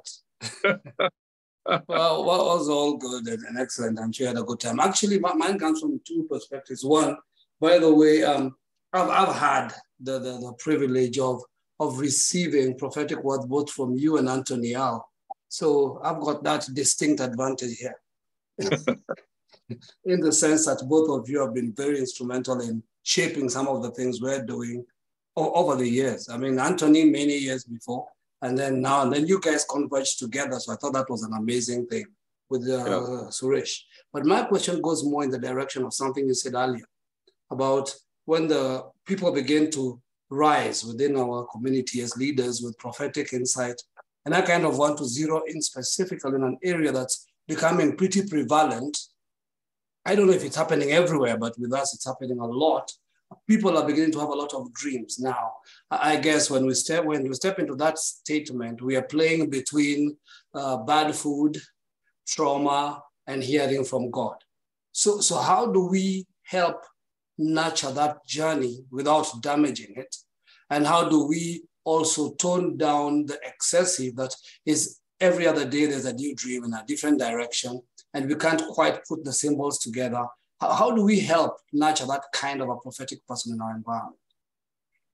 Great question. And I could just talk from my own journey where that is concerned. What I've learned with dreams is one key thing.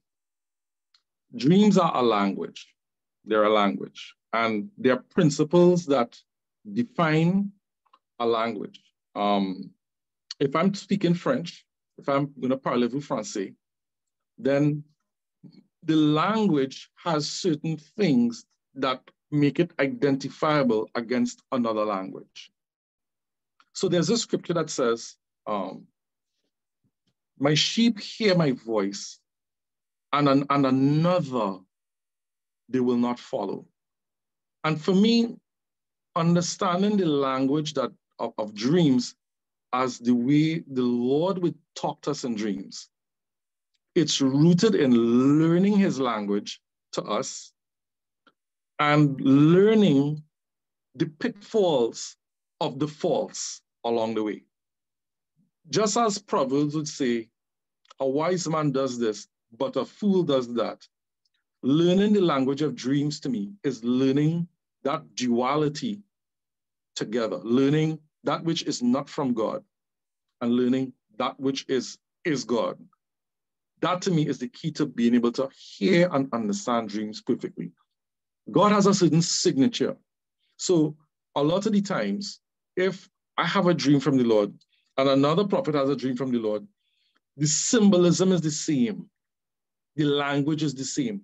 God doesn't have 20 different languages to speak in the realm of dream. There are universally accepted things regarding dream language that could be studied. There are books on it that a dog means this and a snake means that and all of those things. So there's that aspect of understanding the symbols that are within dreams.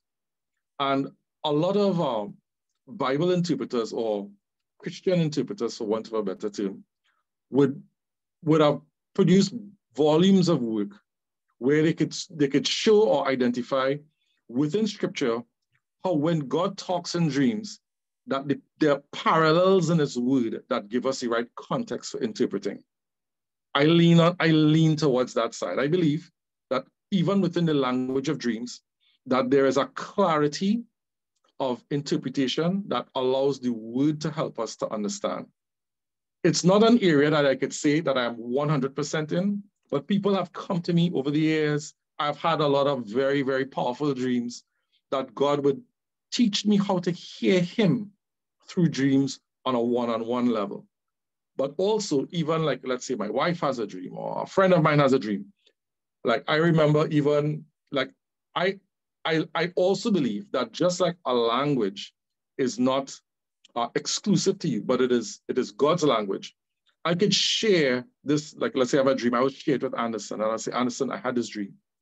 and activate that scripture, out of the mouths of 2 and 3, words are established. I believe that those are the practices to me that keep the things that we hear in dreams, keep it streamlined, keep it clear, and once again, take the mud out of the water so that we're not being deceived along the way. I had a personal problem with dreams in my early Christian walk. Let me tell you straight out. God used to give me dreams, like powerful dreams. But I read in scripture that angels used to come down and talk to people and all kind of stuff. So I actually challenged God one day. I said, Lord, why is it that you talk to me in dreams all the time? And here's what the Lord told me. He said, Dave, I speak to kings in dreams. Charles, that shut me up right there. Because the first thing it established to me is that God was telling me that, one, I am a king. That single interaction, Charles, totally recalibrated my sense of self. If we understood that God literally spoke to Nebuchadnezzar, King Nebuchadnezzar in a dream, coded the thing, and then allowed Daniel to decode it, it meant then that there's a significance that God does attach to dreams that we need to pay attention to. So whereas every single dream ain't God, there are many dreams that God would send to us that are critically important to our function, our relationship, or our understanding of things that God would choose to wrap inside the dreams. So I have had to learn to humble myself and say, all right, angels ain't talking to me every week. But if God gives me a dream, I learn the language, and it causes me now to draw near to the Lord for understanding and interpretation. I have found oftentimes that the Lord will choose methods of communication that will draw you closer to him, not further away.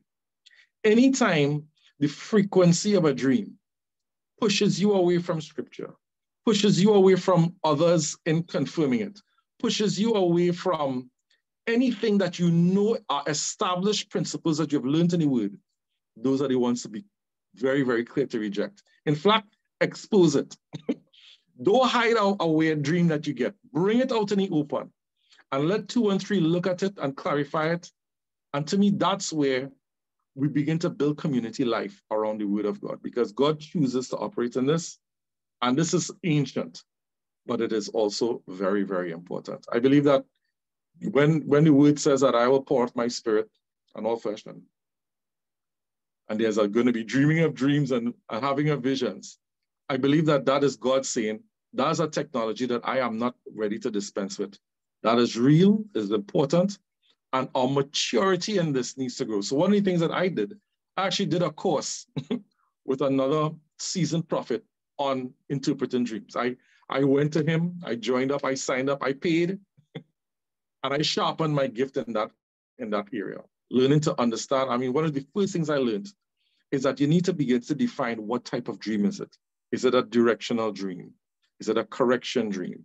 Is it an instruction dream? There are many categories of dreams that, first of all, you from the contents of the dream, you have the ability to understand what is the container that God is speaking from. Is it God given a revelation of something? Is it an unearthing dream? Something that needs to be dug up? Is it a specific word for someone? Is it something for a wider context? So those are things that, as we become more mature, I think becomes important to how we hear God, especially in these times. Great question, Charles. Joe, Joe, you're up next, man. Joe, can you hear me? While Joel, yes, I can. So, sorry okay, about that. Just before you shoot, Joel, let me just make a comment, make a few things. Let me just read some of the chat here, so that those of you who may not be following the chat, there are several areas. I see Ivan basically made a couple comments and talk about. I'm going to pick it up right after Anik Benjamin say covenant, not of this dimension. Love that, to say that the hearing the voice of God is an easy thing. Love how Dave learned how to hear his voice. Lyndon Herrera wrote on the chat, wow, I can identify with the nuggets of wisdom and truth from Dave's life. The way he hears the voice of God is almost like he peering into my life and tweaking those similar areas in my life. Just this weekend, I heard God in the midst of being at the park with my kids, and I felt the tug of God in my heart to come up higher. His word to me is, I have not called you to function from the earth-based religious perspective that this environment is function. But I want you to live and function from your seated place in Christ. Come up higher. The word stirs even more in my heart as I listen to Dave sharing his journey. Then I see this Ivan saying, please send your emails to Kelvin and Brenda. Then Anik make reference, as she said, testimony nurtures much more than the lectures, imparts other dimensions, just great. Then Elijah Leon Elijah out of South Africa, he wrote, the reach and depth of the prophetic insight is refined and sharpened by one's reach and depth of love for the one you are hearing for. That's an important point. The reach is sharpened by the love that you have for the one that you're hearing for. You have heard it said, don't prophesy over the people you know and are familiar with, but I say you should prophesy over the people you love, for it's this love that gives you a level of accuracy that is unprecedented. Then he also mentioned, that's Leon, Dave, I love the analogy of the digging of the well, getting to the water, and then letting it let it stand still for clarity. So these are some of the comments that are posted on the chat. Okay, let me get your comment. We're running out of time. Okay, Joel, shoot. Oh, yes. It's funny that Charles had a very similar question to what I was going to ask. It was a pleasure to listen to you, Dave, this evening. And I could relate, again, like Andy was reading in the chat, on many levels with you. My journey is very, very similar in terms of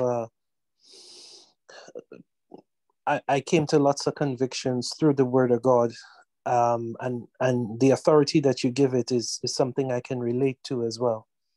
What my question is to you is, I was going to ask about dreams as well, but in conjunction with dreams, how do you deal with familiar spirits in terms of knowing that the word you're getting is indeed from God, and you're not being deceived, or your own cognizance, your thoughts and your imagination, and putting the desires of your heart aside? How are you able to, because I've been deceived on this on a few occasions, more than I care to mention, and I'd like to know how you overcome being deceived by familiar spirits and your own. Great question. Yeah. And I'll just give you all one of my personal tips. So along my journey, one of the things that I did is that I always ask for feedback, whether it be good, bad, or indifferent. I felt like getting feedback is one of the areas where it would help me to know whether I heard accurately or not. Now, not all feedback, because sometimes the feedback you get from people that are trying to conceal something might be erroneous. But you learn to hear God even in that also. So, like, let me give an example. So I have found that giving like personal prophecy requires a lot of boldness. I remember, just reading how Paul would say, listen, pray for me that, boldness would be given so that I could utter. There are some things in order to say that can come out of your carnality, or can come out of your own strength. But then there's a difference, and you learn the difference when you know that in order to deliver this thing, it needs strength from a different source. It really needs the Lord to lift you into a place of confidence in order to be able to speak. So I would practice. I believe in practice. So that same point that Leon raised concerning love. Let's say I'm out in a restaurant somewhere. I'm the guy that sometimes I'm sitting there and the person that's serving me, they're like some of my usual targets. my heart just goes out to them. I see this person, they're working hard, they're on their feet, they're serving people, they're not always appreciated. And to me, people that serve are people that I'm usually drawn to. So I would be like, all right, Lord, what are you saying about this person? And I would believe God for a word for them. Now, part of it is really based on my desire for them to be able to connect with God. So I've always measured the value of a word with its ability to draw you closer to the Lord or to draw the hearer closer to the Lord. That to me is my yardstick of evaluation. Does the word draw the person closer to the Lord, or does it just give them information that allows them to feel good about themselves or good about me? Anytime it's the latter, I know that I'm off frequency.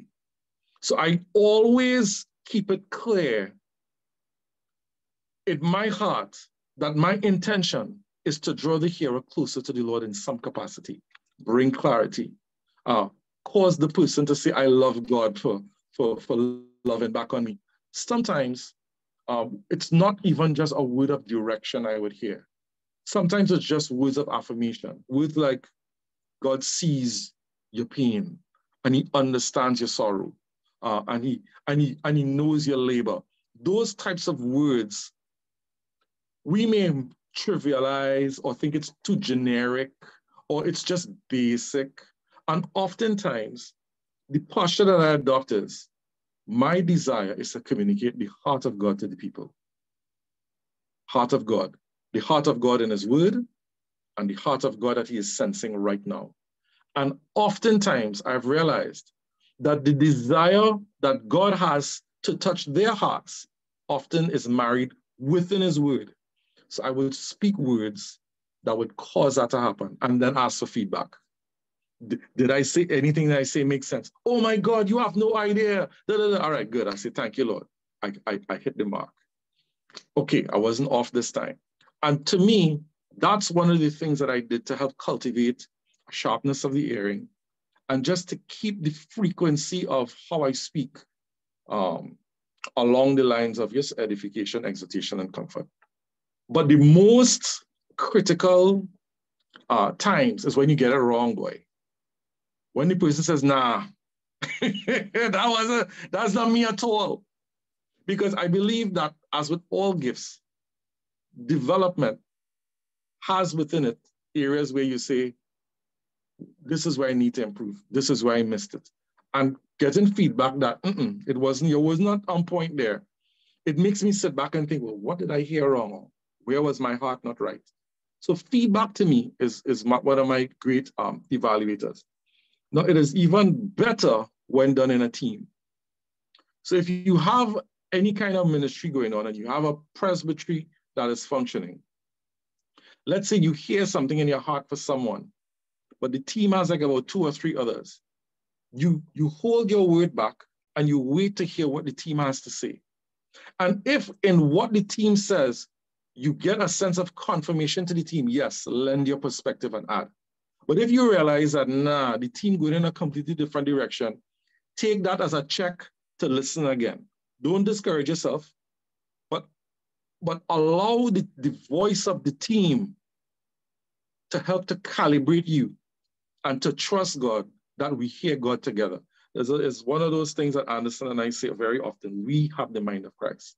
There's something about the plurality of our speaking when the Spirit of God brings us together and we all speak the same thing, that it amplifies what God wants to say. So I receive it from that perspective to tweak my heart and even my hearing, not just alone, but also in the context of a team too. Hope that helps. Excellent. Lillian, our time is up. Huh? I mean, I would really want you to make a comment, fine. But can I ask you to make it brief? Shoot, Lillian, yeah. Make it brief. Oh, okay. All right, so thank you. Can you talk about testing the spirit when you hear a prophetic word? Because there are some times when you just are not in that community's corporate setting where you can kind of wait for that kind of confirmation and get that feedback. There are a lot of times when, yes, we have the word, but then we know that people can take the word itself and sort of contort it into pretzels to mean whatever they want it to mean, whether they're intending to do it to deceive or not. I deal with a lot of younger prophets and stuff like that, and they struggle with that. How do you teach someone to know how to test the spirit against the word and maintain accuracy without manipulating it from one side or the other? Thank you. Great question.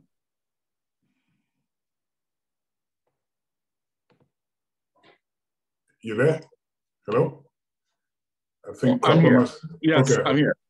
Okay. So the first thing I would say is that we're dealing with two different realms of things. I always like to draw the line between words spoken in the context of the office of a prophet and words spoken in the context of a gift of prophecy, a word of wisdom, a word of knowledge. In the context of a word of wisdom and a word of knowledge, I believe that those words must fall within the confines of edification, exhortation, and comfort. I don't believe that the gift of prophecy was designed for correction. I believe the office of the prophet, which is a different configuration and a different process and a different rank in the spirit, gives you the ability to say certain things and be accountable for certain things that you say. But if you are operating out of a heart that says, I'm desiring to edify. So to test for familiar spirits or seducing spirits, I think the first thing that you test for is the motive of the heart. What's the motive? If you know that the frequency of the motive is off, that I have something to get back at that person, or I have something that is welled up as a personal bias that I have an opportunity to share. Those are the things that I would guard against that familiar spirits could ride on. Opportunity, personal biases, personal convictions, those types of things. What I have noticed often with me is whenever I hear God, I'm often surprised because I know that this thought didn't originate from myself. And then when I hear those things, then I say, first thing, does this glorify God? Does this bring people closer to Jesus? That to me is my ultimate yardstick because it is my ultimate intention. Whenever flowing in a gift, is it an edification? Does it bring clarity? Does it edify them? Does it build them up? Or does it break them down? Does it make them feel better about their walk in the Lord? Or does it make them feel worse? Does it make them feel, oh, woe is me, I am the worst sinner in the world? And comfort definitely has to do with the lasting intent of what the word is designed, to bring people comfort. Listen, I realize that life is just as hard as it is normally. And a lot of the times, words of encouragement, words of comfort, break the intent of the devil to destabilize people's lives. So just at the base level of functioning to bring edification, exhortation, and comfort, there is a clear guideline that would shepherd you away from words that would do more harm and bring value to people's lives. And to me, as you grow, as you do it in a team, you do it under supervision, and you get your gift stirred, you have opportunity and context to do it. I think that is where you get to learn over time that these are the things to stay away from. This is a familiar spirit. That's not so good, that kind of thing. Now, as in the office of a prophet, there's a different context of word. God gave the prophet the word in order to release the Apostle Paul. So you have to understand that that wasn't an edification or exhortation or comfort. That was instruction and command from heaven. Separate unto me Barnabas and Saul for the work that I've called them is heavenly instruction. Now the process of bearing a heavenly instruction and a command from Christ himself by the Spirit is a different type of hearing. It's a different weight. It's a different training. It's a different responsibility. Listen, and I'm learning, if God gives you a specific word in that from an office perspective, and you don't do it, there are problems. God gave Jonah a responsibility to speak a word. And trying to run away from the responsibility yielded problems for Jonah. So I know that the word of God says, Paul says, man, you desire to prophesy. Desire to prophesy. Amen. Desire to prophesy. But understand this. You see the callings to the offices, that's something that Christ does. We could desire these things, but it is based on divine appointment. And when we allow ourselves to be clear between the two, we don't start drifting one into the next. We don't start to feel, well, I am an apostle to the nations and I can restructure churches. I am a prophet and I can tell you what God's saying. And you need to shut this down and marry this person and that kind of stuff. Once we clear about those lines, then we understand that there's a responsibility, whether it is in the gift capacity or the office capacity, that you steward it with a pure heart and a pure motive. I think once we stay in that realm, we'll be okay. Excellent. Excellent. Well, guys, Proper, let me say thanks, man. Excellent, excellent, excellent. Good having you on the line this evening. Nice line, man. Seem as though we don't have enough time for the line. Last week, we actually bled into 3:15. So those of you on the call this evening, guys, sorry that we actually went a little bit beyond time again. The only thing missing from the line is some more B-boy. Yeah. We're gonna do that. You gotta have your own Morby on that side. Your bottle water. Yeah. Guys, I have found this to be incredibly productive. I have found both last week's Slime and this week to be very, very informative. We tried as best as we can to have a nice mix of Dave's personal story and his own progress from discovering God and hearing from God at the age of 16 and making the transition into hearing very clear voices from God, and the struggles he had inside of a church context, the areas of personal discipline, managing his life outside of a church environment, being very productive in business, being very fixed on managing his household, because we sometimes get these biases where we think that ministry is studying the Bible and preaching, and we ignore the fact that a very critical part of ministry is just you taking care of your responsibilities as a husband, as a father, as a man, doing what you must. The personal discipline and the issues of applying yourself as a human being and being as perfect a human as possible. We ain't perfect, we're not all perfect. We all have issues that we have to deal with, but we try to give you a very scenic route in Dave's world, and then we circle back around and then focus primarily on the whole utilization of his own gift and call. And I like the questions. I wish we had more time to engage in more questions, but you know what? We're going to do some more and maybe have Dave back on another time where we could basically concentrate on certain specific questions that would be targeting areas of prophetic functionality, prophetic administration, and things of that nature. But for today, thank you very much for tuning in today. I found this to be absolutely wonderful. It is just one of the 3 templates we're going to be using and going forward. Maybe next week, we'll go right back to the tutorial model, or maybe next week we might consider another model. But for today, let me turn this meeting back over to Kelvin, who will sign us off. Thank you all very much for joining in. Beautiful session today. Okay, Kelvin, body your call. Thank you, Anderson. Thank you again, Dave Cropper, for such a great session, and all of you who've made contributions tonight and this afternoon. So with that, we will bid you farewell. Please submit your emails, those of you first-time listeners and first-time participants. If you have not done so, please provide that in the chat over the next 2 or 3 minutes. So thank you very much. Good night. Good day, all. Thank you. Good night. Good night. Good night, all. God bless. Bye, everyone. Good night. Bye, everyone.